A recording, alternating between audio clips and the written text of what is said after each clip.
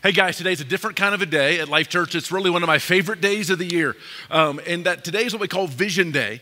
And that once a year, early in the year, we take a look forward as to what we're believing God to do in a big way this year at LifeChurch. And so I'm going to take a little bit of time and talk about some things, some goals for the year.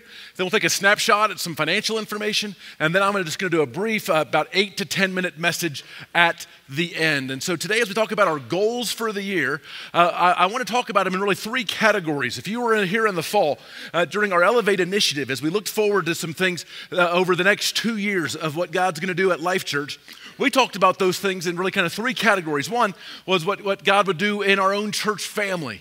And then secondly, what God would do here in South Reno through us taking next steps on our campus. And then thirdly, how God might use us to make a bigger difference outside of South Reno. And so as I talk to you today about these three different types of goals, it's going to be in that kind of language or those categories. And so as we talk about some things that we want God to do this year in us as our church family, there's a ton of things that are going to happen. I could share a ton of smaller things, but there's really one big thing that we're believing God for this year at LifeChurch that God would do in us. And here's what it is. We are praying that God would increase our culture both of prayer and worship.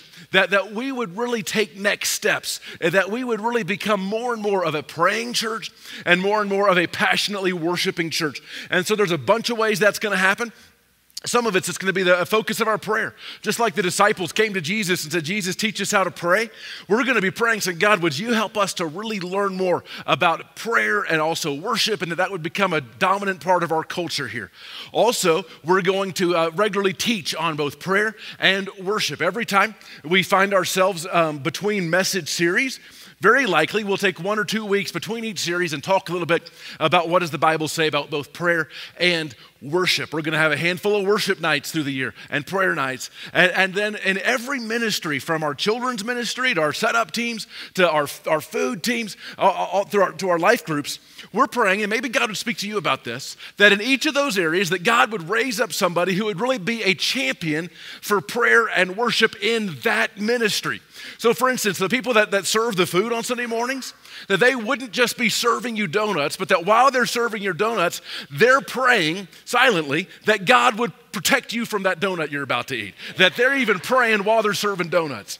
And then our setup team, that while they're setting up kids' spaces, that while they're setting it up, they're kind of praying, saying, God, would you use this space today where these kids are going to be learning about you? So that kind of whatever we do, we'd be looking to increase in this thing of prayer and worship. And so that's our big goal for what God would do in our church family this year.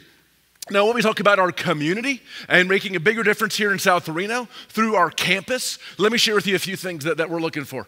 One is on April 23rd, we've penciled in that date to celebrate the grand opening of our kids building next door and multi-purpose facility. And so our hope, if the weather holds out, is that, which would be a miracle, is that if the weather holds out, that on April the 23rd, we will be in one service in the gym, and then afterwards we'll have a ceremonial ribbon cutting, and you can take tours of the building, and there'll be a big parking lot party, and we'll have a great celebration. Now, let me just keep it real with you for a minute. For that to happen, we need 20 days of dry in a row, which we've not seen since like July. And so, but in all reality, the inside of the building is coming along awesome. But the outside, it's really hard for them to get much done in the mud. For instance, they tried to install the elevator on 2 separate occasions. And so you had this elevator that's being carried by a large piece of heavy equipment, and both times the piece of heavy equipment literally sank in the mud like 2 feet, had to be towed out. And so we need about 10 days for the ground to dry out before they can really do a lot of work outside. Then we need a solid 5 to 10 days after that for them to get it done. And so feel free to pray about that. But if we can find 15 to 20 days of dry before April 23rd, we should be able to celebrate our grand opening celebration that day. It's going to be incredible. I walk the building about once a week. It's so cool how it's coming along. Super excited about that.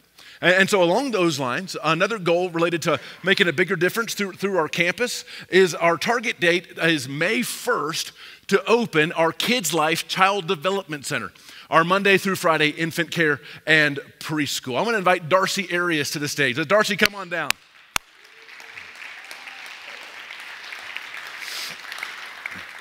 So Darcy is the director of our Kids Life Child Development Center, our infant care and our preschool. Many of you know Darcy, that for years, Darcy served in a part-time capacity, overseeing our preschool ministry here at LifeChurch on Sunday mornings.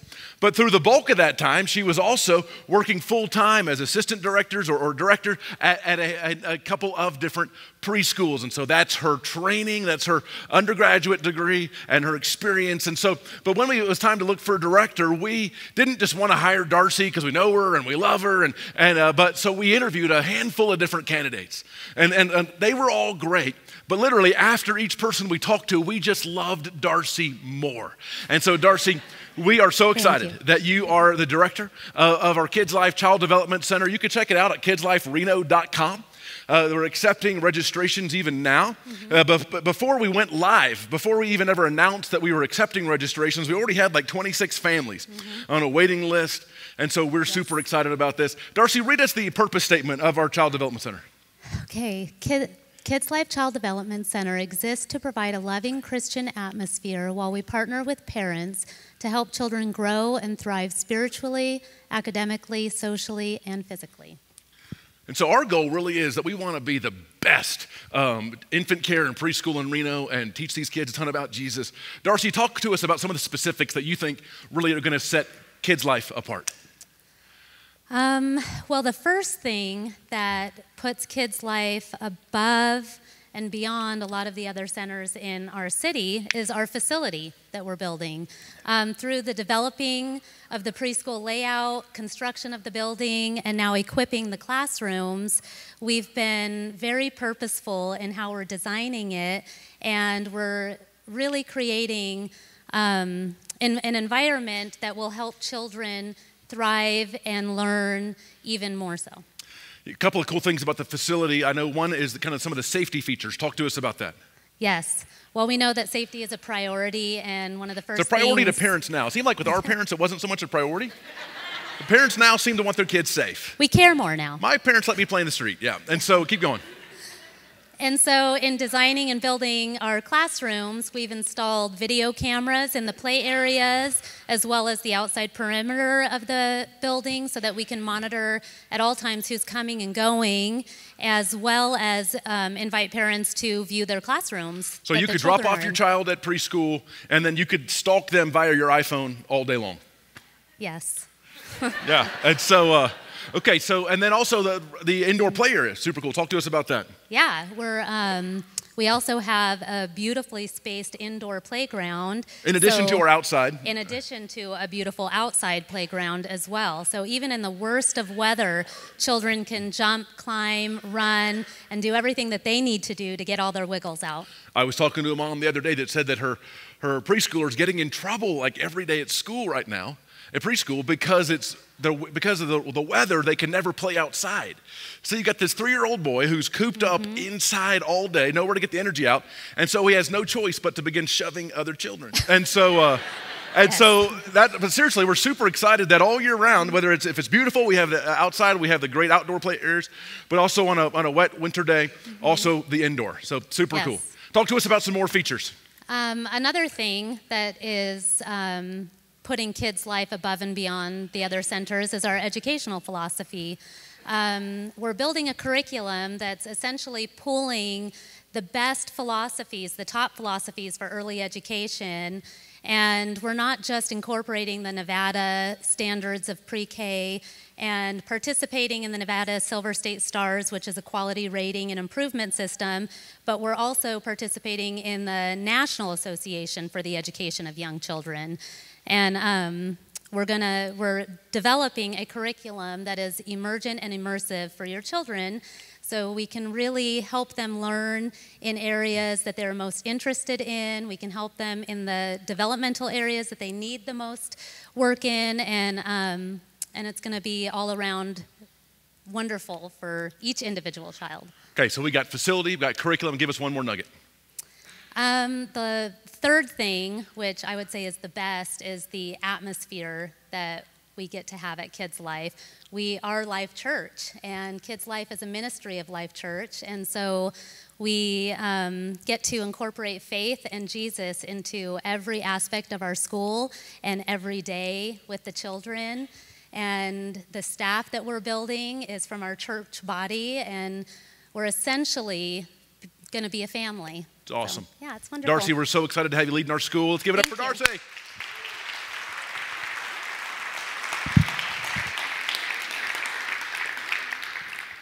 Hey, so as we talk about making a bigger difference in South Reno through our campus, the third piece is our goal is that by November the 1st, we will have completed the planning and permitting process to put us in a position to break ground on phase 2, which is our 1,200-seat gymatorium, foyer, office space, great lawn. And so our hope was initially to have a lot of that completed by more like summertime, but between architects and civil engineers and the city and all the construction, everything's just taking a little bit longer for everyone that's doing that sort of thing.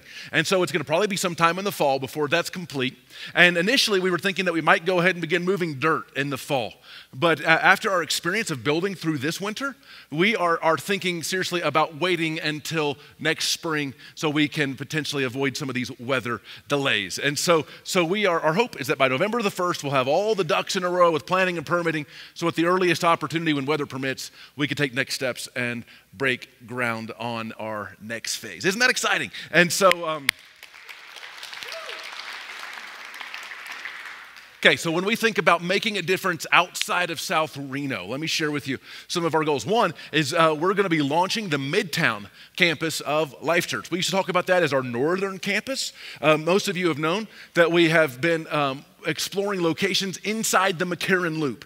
The McCarran Loop, which goes around our city, inside of there is the most densely populated part of our city. It's the most diverse part of our city, and it's the part of our city with the fewest thriving churches. And so we've been looking throughout that McCarran Loop saying, God, where do you want us to be? Where do you want us to end up? And so over these last couple of months, we have targeted an area that, and we've begun negotiations with a landlord inside the Midtown area, right off of Virginia. Do any of you know where Sushi Pier 2 is there at Virginia and Mount Rose Street? And so it's right in that area. And so we currently have a letter of intent with the landlord there that is contingent on our ability to get permitting, and both for the construction side and the use side with the city. And if all that proceeds, then that will end up being where we launch what would be called the Midtown campus of LifeChurch. And we're super excited about that. One church, 2 locations. And I encourage you, if you live north of Moana, then pray seriously about making that your campus. And other people, God might just call you. Even if you might live down here, God might call you there. But we're really going to encourage folks who live north of Moana to make that where they attend LifeChurch at our Midtown campus. Super excited for that. Another way we're going to make a difference outside of South Reno is that we're going to be starting a church, building a church in Bolivia that'll house a Compassion International project. Take a look at this video. We plant new churches that intentionally care for children. We know that new church planting remains the single most effective way of reaching people with the good news of Jesus Christ.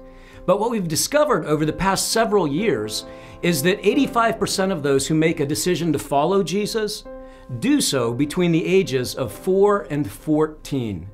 So when we combine new church planting with intentionally caring for children, we see exponential kingdom results. That's why I love our partnership with Compassion International. What an amazing child advocacy ministry. When we go in, plant the new churches, Compassion, through sponsorships from people like you, sponsors 200 plus children. That church flourishes. I'm so excited about exploring a new partnership that Eastside is beginning with Compassion International and Stadium, where the 3 of us are going to come together in Mexico in a very unique kind of partnership to establish a church, but also to sponsor children and give them a hope and a future. When we first arrived in Mexico, we visited a site where a child development center had already been in operation for about 10 years. We saw a well-run program full of happy children and teens who were loved and cared for. They had strong relationships with Christ and each other. They were self-confident and articulate. They had dreams and goals and wanted to give back to the current generation of children, mentoring and guiding them just as others had done for them. I was blown away by the effectiveness of this model, where the local church now is known as a component in that community that cares for families, that cares for their children. And Eastside, we kind of get to lead the way on this one. We're pioneering a new model for the country. One of the most impressive things about what happens in the Compassion program is that every 4 minutes, someplace in the world, there's a child accepting Jesus because of what they've learned through their Compassion experience. Where moms and babies are being cared for, over 80% of those moms become Christ followers because of the love that they receive from their Compassion staff members, because of the difference they see that the church makes in the community. We help them in their spiritual life. We help them in their thought processing, their self-esteem and social skills, and take care of their health needs. It makes a huge difference in the child's perspective and how they look at life. Why would someone who doesn't even know me take an interest in me? That was the biggest impact I ever had in my life, that someone chose me when I was 7 years old. This is a real child who's waiting for sponsorship. You have the opportunity to rewrite their future. Every child in the world deserves this. I received Christ here. I crossed the line of faith here. I don't know what I would be like if Christ wasn't in my life. Thank you for sponsoring children all around the world. Your investment makes an eternal difference in the life of a child. Let's make sure that every child has a church.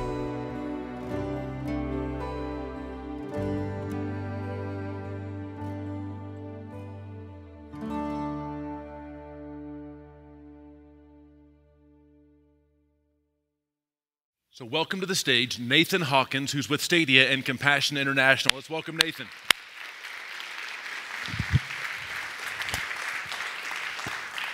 Thank you, Pastor Dave. Thank you, LifeChurch. You guys are doing this. You are helping us to ensure that every child has a church.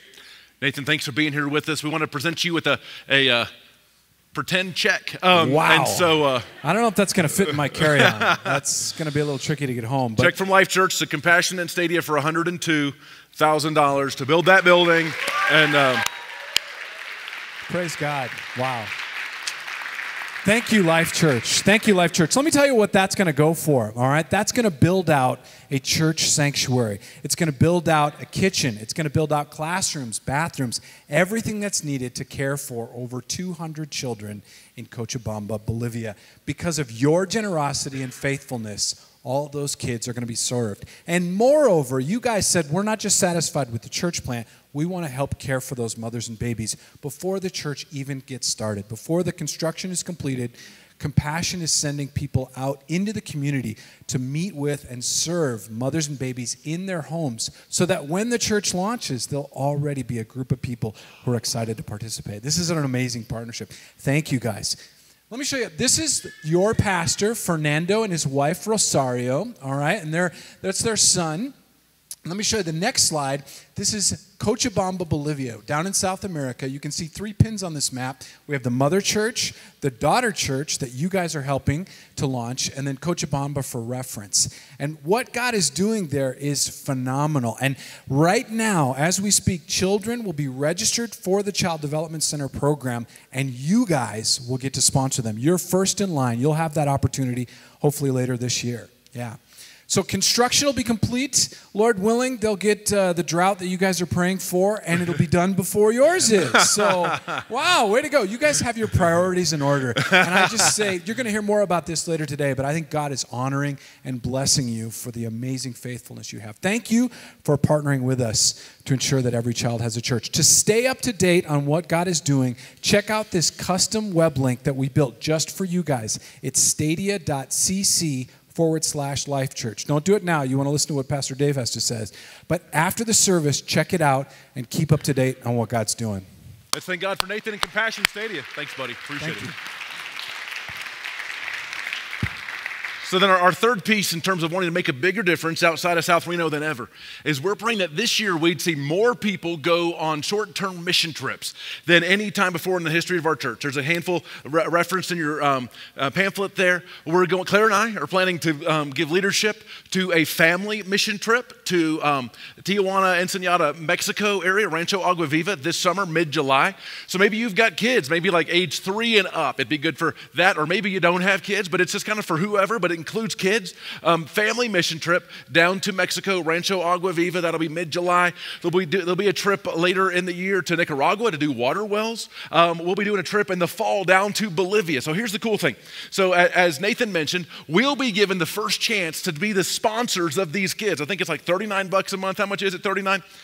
38, it's a bargain, 38. And so it was 39, but for us it's 38. $38 a month, sponsors a child and make sure their basic needs are met. Access to health care, hearing about Jesus, food, nutrition, education stuff. And so you get to sponsor a child. And so we're going to have a trip in the fall after these sponsorships have happened. Listen, about a year and a half ago, I was in Ecuador visiting some of these sites, these compassion sites connected to these church plants. I'd go and I'd visit. We're in Ecuador, and all these kids would gather around me, and they're all saying the same thing over and over again. And I don't have excellent Spanish. And so they're saying the same thing over and over again. I say to the translator, I say, what are they saying? And he said, they're all asking if you're their sponsor. That's like 30 kids. And I was like, yes, children, I am sponsoring all of you. And so they gave me this epic hug. And so, no, it was awkward. I was like, no, I'm not your sponsor. But listen, what I found out is it's all these kids' number one dream, because there was people on that trip who were some kids' sponsors. And it's every one of these kids' number one dream to find out who are these, to meet the people that are helping pay for them to survive and praying for them and writing notes back and forth. And so we're going to send a team this fall. You'll get a chance to meet the kids you're sponsoring. It's going to be incredible. Maybe there's a mission trip maybe your schedule doesn't allow you to go on one of our larger trips, or maybe there's a place you've always wanted to go, like Fiji, on the beach, like Fiji mission trip on the beach sounds incredible. No, but maybe you have a mission trip you've always wanted to go on, Middle East or a certain part of Europe.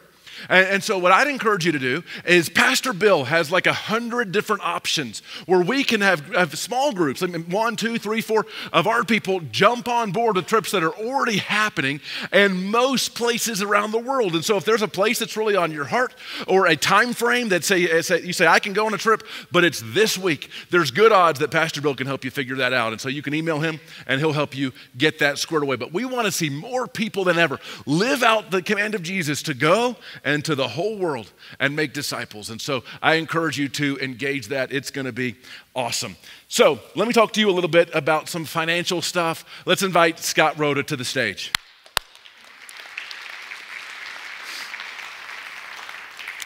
Now, Scott's under the weather today. He's at about 40%, but here's the truth.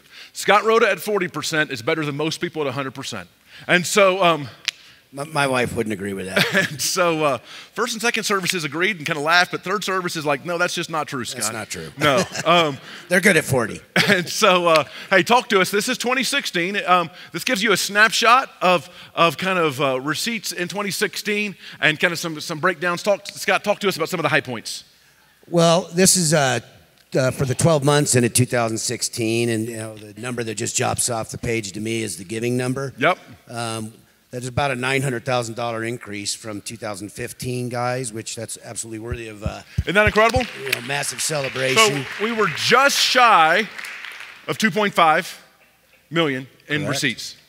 Yeah, and I mean what that indicates a lot, to stuff to myself and Pastor Dave. But one of Pastor Dave's state of gold in his vision when we cast it earlier in last year was, he really emphasized participation, guys, and that is evidence of that participation and a very healthy metric for our church. So a bunch of people that previously weren't giving have begun giving. Correct. Which is incredible. So, and then talk to us about kind of how that plays out. Well, the next line is just a categorizing the various expenses that the church incurs from a general fund perspective, and categorized in a way that is kind of activity-based, where we can get a sense of what the various, missions and ministries and just general costs, insurance and everything else that we have in our church. After that is, revenues in excess of expenditures, which is the excess of the tithing income that comes in. That, basically I would call that profit, but in church it's revenue in excess of expenditures, which allows us to, fully continue on in our capital campaign and the vision for the church as we continue to build. So roughly 800,000 of that was able to come forward to help us finish out stuff on this building and get ready to break ground Correct. on the next. Correct. Cool. Let's talk about our 2017 anticipated income. So, as after the pledge drive, we were able to figure that we had about $8.1 million in pledged and anticipated giving. About $850,000 of that did come in 2017, leaving over the next 2 years the balance to come in. So that's our projection of what we believe will probably come in 2016 and the balance 2017, although I will share it with you guys. No one will be disappointed if I'm wrong about that and much more comes in quicker. So $3.5 million is our expected income in 2017. Let's go look at general fund 2017 kind of snapshot. Again, that's really a reflection of how we're going to spend the money that the congregation's given us. So this is general fund, not including stuff related to the building, not including our work outside of South Reno. Correct. Non-missional and non-building related expenses. Again, categorized in a very similar format as to what our actual numbers were from 2016, excuse me. And then as we go to work on the campus, and we're expecting... Yeah, we're expecting in the budget this year to generate about $1.5 million in excess cash flow added to the money, the excess that we did in the previous year. Take next steps on the campus. To take next steps on the campus. And then we talk about our work outside of South Reno. Yeah, one comment I do want to make, guys, is when we're in this season, we're incredibly thankful for what God has done in the congregation, but we're in a time where consistency really matters. So intentionality and consistency are really important. So we talk about making a difference outside of South Reno, a little bit over $500,000, about 540, that way. Yes, we had in the vision you'd put out, Pastor Dave, we said we were going to spend about $850,000 of the money that came in. It is front-end loaded this year, guys. As you can tell, we just spent $102,000 of what you had entrusted us with to build a church in Bolivia. We're also taking next steps very quickly in terms of the North Campus, as Midtown you talked campus about earlier. So that number will balance out, in the next 12-month cycle. So we're being forward and moving forward on that line item this year. Awesome. Thanks, Scott. Thanks, guys. Thank you.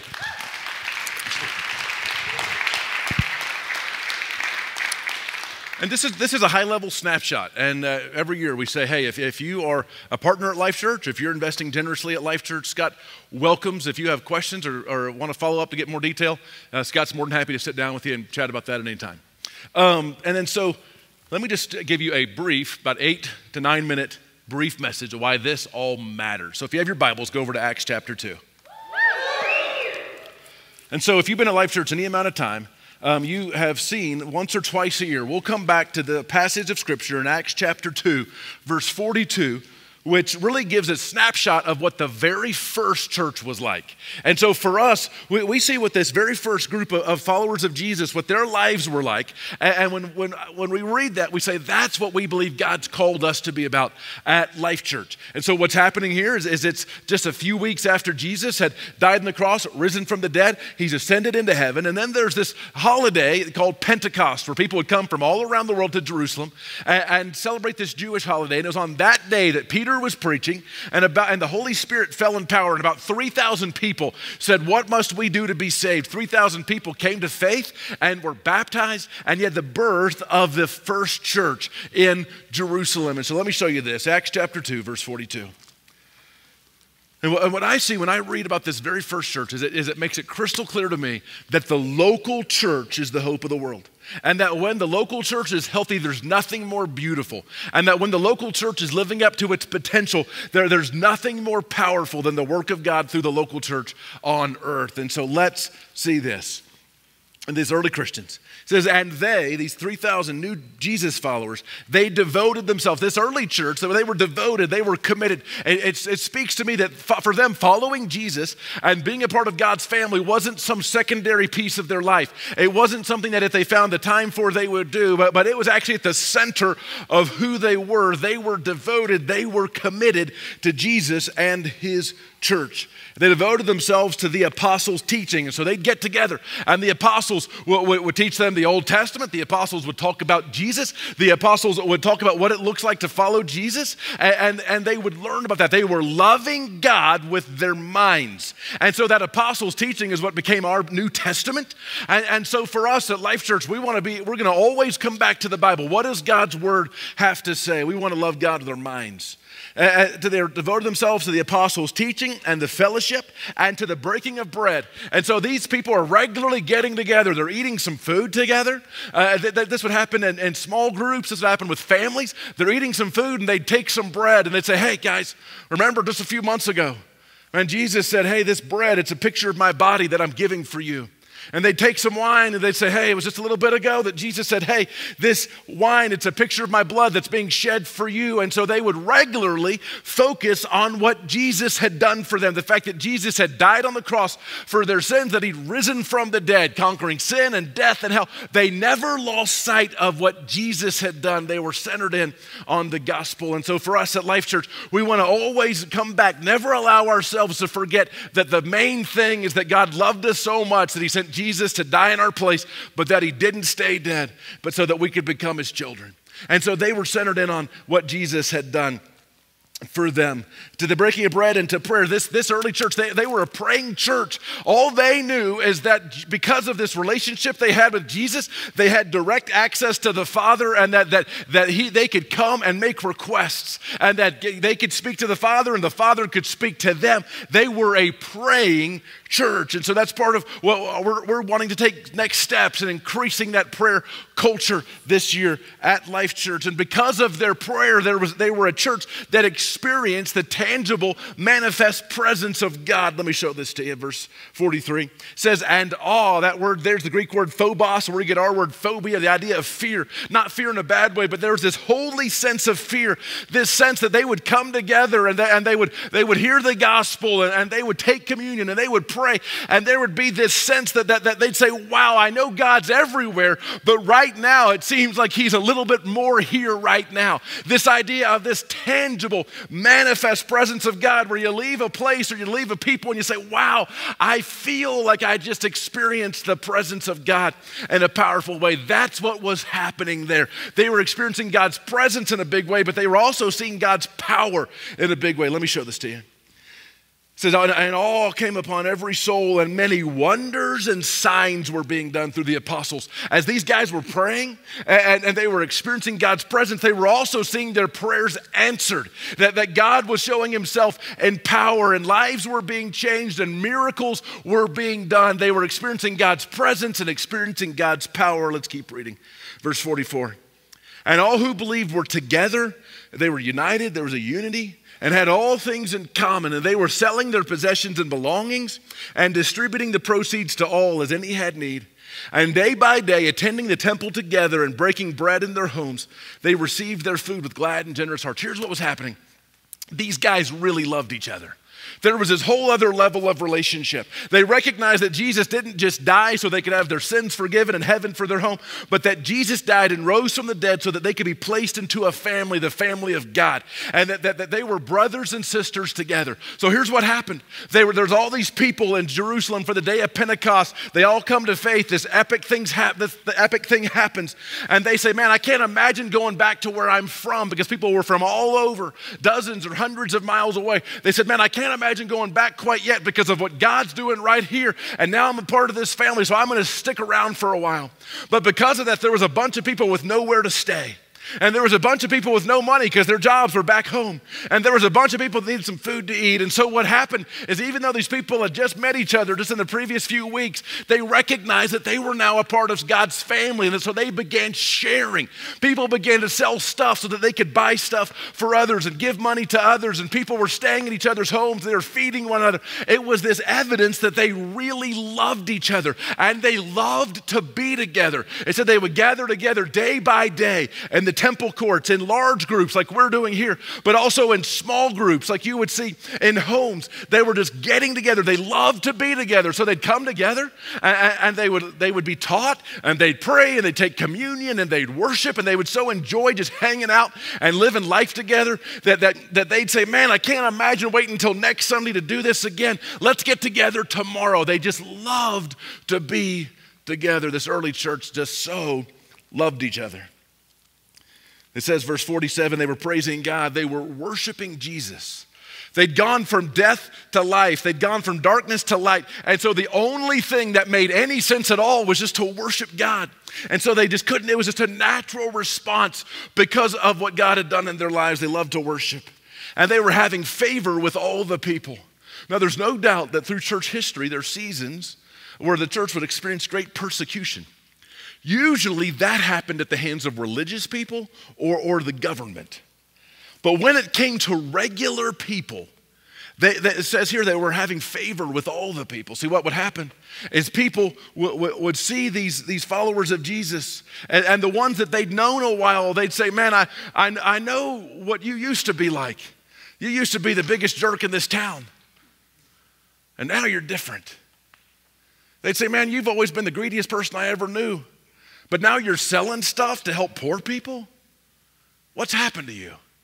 And they saw the way they loved each other, and they saw the way that they helped the helpless and loved the unlovable and met the needs of the least of these, that the people around said, man, there's something special about those people. And so they began to enjoy the favor. There was this attractiveness. And then it says, and the Lord added to their number daily those who were being saved. So what was happening is they're looking at this guy and they said, man, you used to be the meanest guy I knew. You were the biggest jerk in this town and now you're kind and loving. You used to have the worst temper and now you're gracious and forgiving. And you used to be so stingy and now you're so generous. They say, what happened to you? And then the person would say, I'm glad you asked. I met this guy named Jesus. He died on the cross for me just a few months ago. And he rose from the dead. Have you heard about him? I can tell you about him. And then people would look at that person and say, man, you were the worst person I knew. If God could do that for you, I bet he could do it for me. And so then people were coming to faith day by day by day. I don't know about you, but when I read about this early church, I say, you know what? The local church is the hope of the world. And when it's at its best, there's nothing more beautiful. And when it's fulfilling its God-given potential, there's nothing more powerful. And so I don't know about you, but I'm pretty committed to saying, God, would you make us that kind of a church? Would you create a holy discontent in us where we say, you know what? I'm not willing to settle for anything less than God beginning to do something like he did there in us, more and more and more. That's what church is all about. It's not about how much money we bring in. I'm just telling you that because we figure some of you might want to know. It's about this stuff. It's about lives being changed forever. It's about people really loving God with their whole selves. It's about us really loving one another, recognizing that we really are brothers and sisters. We're the family of God. And so what belongs to me belongs to you, and what belongs to you belongs to me. And I'm just so glad you have a boat because I'm going to borrow it. That's what it means. And it's about people saying, you know what? We're going to love God. We're going to love each other, and we're going to make a big difference with our lives because eternity's at stake. The kingdom's at stake. Let's pray.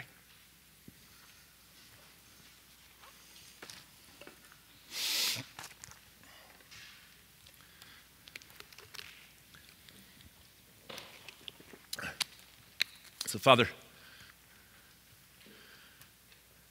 God, I pray that, Lord, as we see what you've done in the past and people 2,000 years ago in Jerusalem, and we see these people that really loved you with their whole hearts and they really loved one another like family, that you really used them to make a difference. God, that there'd be something by your Spirit that you would cause to grow in us where we say, God, would you do more and more and more of that stuff here? So God, we're so grateful for all that you've done these last 11 years. And God, we have a great heart of expectation of all that you're going to do this year and the years to come. Lord, that we would in increasing measure become the church you made us to be. And in the name of Jesus we pray. Amen. Amen.